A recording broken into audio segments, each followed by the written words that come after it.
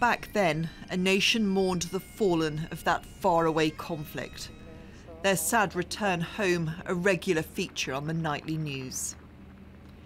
The years have passed, but not the pain of those touched by a controversial war.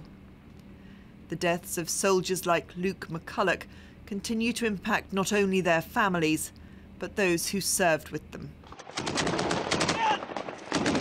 Luke, an Irish Ranger attached to 3 Para, had been based here at Sangin, an outpost that came under daily attack from the Taliban. His comrades recall the assault that took his life. A mortar landed no more than 10 metres behind me, and the shrapnel just took off in different directions. I couldn't see because of the dust. My hearing had completely gone. I couldn't hear anything. I knew there was screaming, but I looked down. Whenever the dust started to clear, I looked down and my desert combats were all red. It is an image Trevor Coult will never forget. The blood was not his own. Luke had just fallen over. The shrapnel had went into his head and through his brain, and he was just lying to the side. I'm going to be honest, I was in battle shock.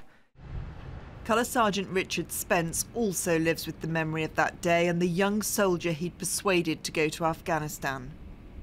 Spence, who's now retired, was himself badly injured in the same attack. At our best guess, about 20 mortar bombs fell within about 2 minutes. I got picked up off the ground, thrown through the air, some considerable distance, landed almost upside down, had no idea where my weapon was. I just remember that smell of cordite ringing in the ears. He recalls a desperate helicopter evacuation under fire, during which Luke McCulloch died. We had no time to strap in, and we were literally rolling about the fuselage with the tail gunner, engaging as many enemy targets as he could. And as we climbed the altitude, I remember glancing over before I got into the seat. The medic giving a wave off that indicated that Corporal McCulloch perhaps had made it. And it was a very difficult period, not only because of the contact, but when you're on a Kazivac helicopter with some of your own soldiers who are wounded, and you're in the role of platoon commander, and you know one of the soldiers has died in front of you, in front of their colleagues and in front of you, and you convinced them to come on the tour. All those things hit you pretty quickly.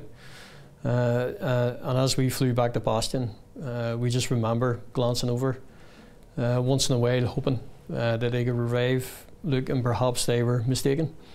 And then you just couldn't look anymore. You just looked out of the...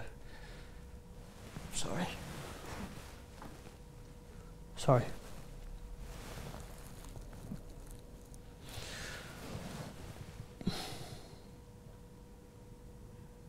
Yeah, I've never spoke about it before. Luke was a good friend, and I convinced him to go to Afghanistan, and sadly he didn't come back. Do you wrestle with your role in encouraging Luke to go to Afghanistan? Every day, because you always ask yourself that question, what if I'd have done this instead of doing that? And that's just a burden you just have to have. And I don't think anything will ever change that.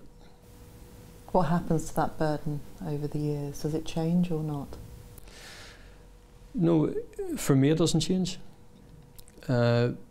Sometimes as you get older it becomes worse, because you think, you know, where would Luke be now in his life?